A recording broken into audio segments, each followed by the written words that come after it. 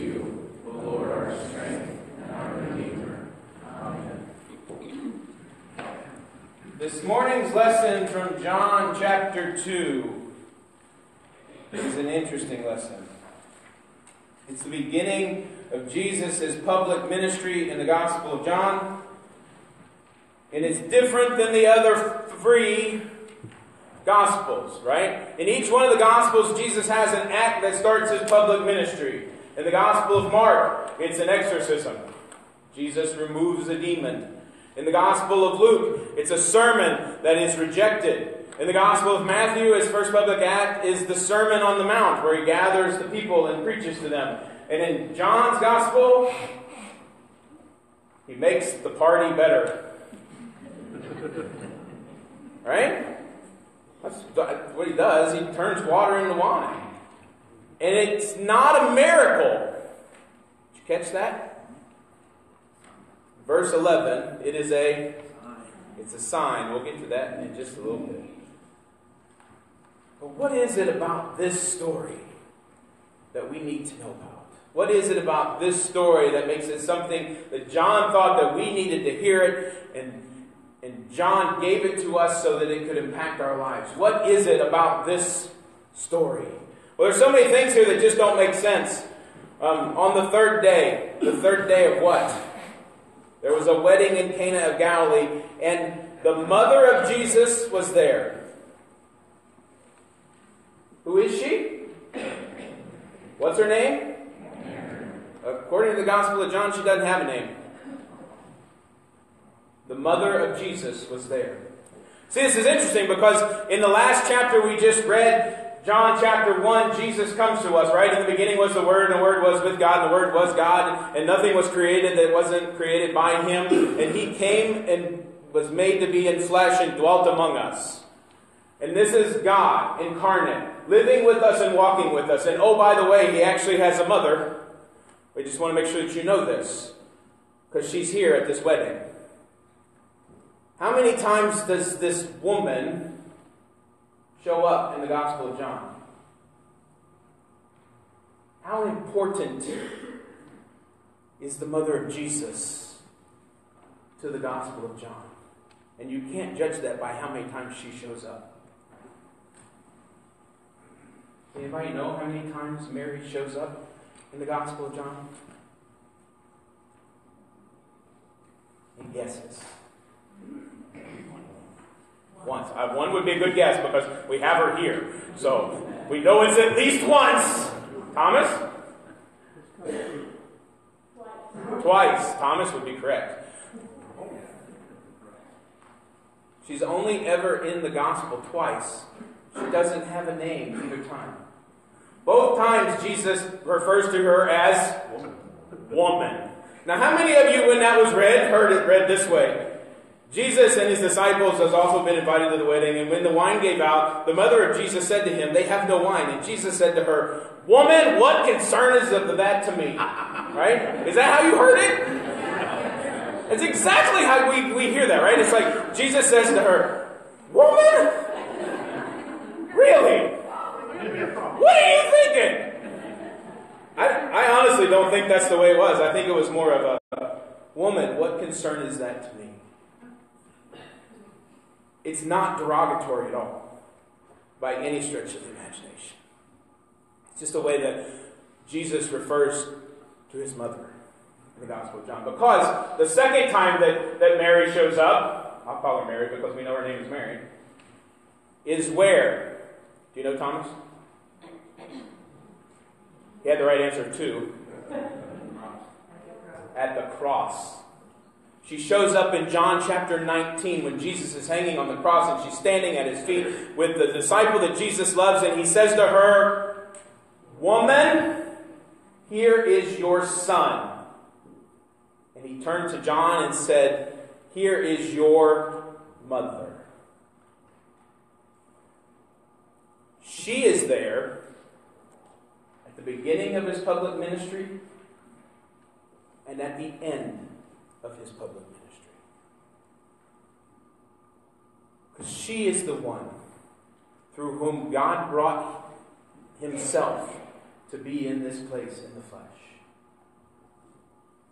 And he's not being derogatory towards her. But he is telling her that it's not his time to do this. So why does Jesus do something about this? Why did Jesus do this? All of the mothers out there are hoping that I'm going to say, so all the kids here, it's because his mother told him to. And children are always supposed to listen to their parents. Right? That could be it. It might be. It's hard to say. But Jesus tells these servants to fill up 6 jars used for ritual cleansing, which hold water. But how much water? 20 to 30 gallons each. And there are, who's good at math?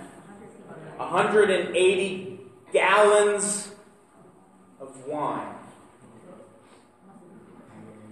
And not just any old wine. It's the good wine. It's the best wine. This party had been going on for we don't know how many days. They said on the 3rd day. My assumption is this on the 3rd day that this feast had been going on now for 3 days, right? Because in this day and time, wedding feasts were not just like a reception where you went and you hung out for like 3 or 4 hours, and then it was an affair that you hung out at and you came to and you went home and you came back to and you were there for extended periods of time. And this is not just something that they would have taken lightly that they ran out of wine. This is an honor and shame kind of thing that needed to be dealt with. But the question is why did Jesus' mother care? And why did Jesus care enough to do this? You see, it's in the words that Mary says to the servants. Mary came to Jesus and said, they've ran out of wine. And Jesus says, that's not my concern. It's been a great party so far. We've had a really good time, but if they've ran out of wine, maybe we should just be done. I know what it said, they had enough wine. If you're can you ever have enough?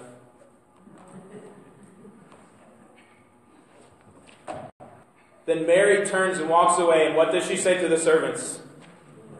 Do whatever he says. Do whatever he says. And what happens next? He says, fill up the water jugs. They fill them up. And then he says, go draw a little bit of the water and take it to the wine steward. They take it, and the wine steward is like, where in the world did this come from? And he goes and asks the bridegroom, the man who just got married, where in the world did this wine come from? You know, normally people give the really good stuff out first, so when people are drunk, they don't know what they're drinking, so you can drink whatever we have. Right? But you save the best stuff for last. The wine steward doesn't know what's happening.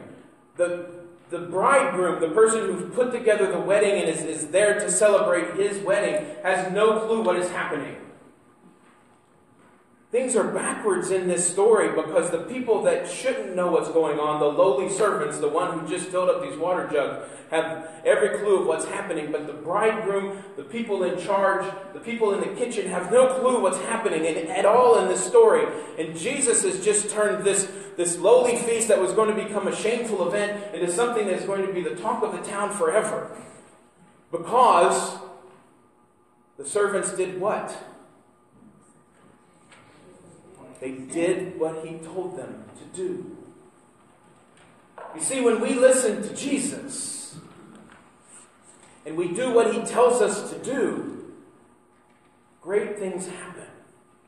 Now notice, bless you, it didn't happen, bless you, for the servants. Right? The servants really didn't get anything from this. They did what Jesus told them to do. They're probably going to get a little bit of what in the world happened and how did all this, and a little bit of praise for actually doing what Jesus told them to do later. But in that moment, they get nothing. The wine steward gets gratification from the bridegroom, and the bridegroom gets satisfaction from the gathered group, and their life becomes fruitful and becomes joyful because Jesus was there and was able to breathe life and to breathe his grace into that event where it could have become very shameful. But it became a much more joyous experience. And when we do what he says, that happens in the lives of others. Just imagine Jesus were here and we had 180 gallons of water up here. Oh, the joy that would be, right? Because of a wonderful event and the joy that spills out.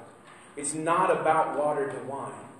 It's about God's love being thrown into or poured out over or infused into the lives of everybody who is there.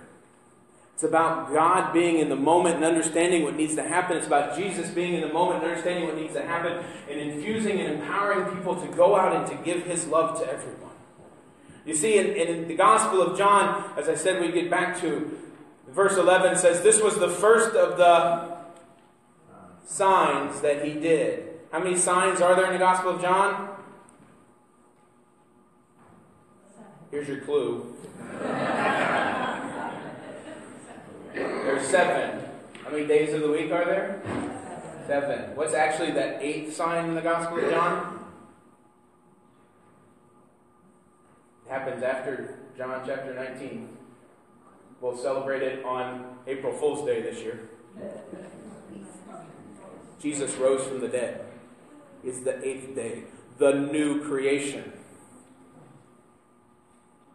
Each one of the 7 miracles or signs in the Gospel of John is something that's not supposed to be a miracle for anybody else. Not that it doesn't give something to somebody else, because it infuses God's love and grace and joy into the world. But each one of the 7 signs in the Gospel of John is something that points to the fact that Jesus is who He says He is. It points to the fact that Jesus is the Son of God, that Jesus is the Messiah, and He has come to give us life and to give us life abundantly. And if we will only listen to what He says and do what He tells us to do, that abundant life will be given through us. And by being given through us, it will also impact and come back to us. So look for the signs that show us how much God loves us and who Jesus is. And then do what Mary told the servants to do. Do whatever He tells you, because that will give you an abundant life that will share His love with all of the world.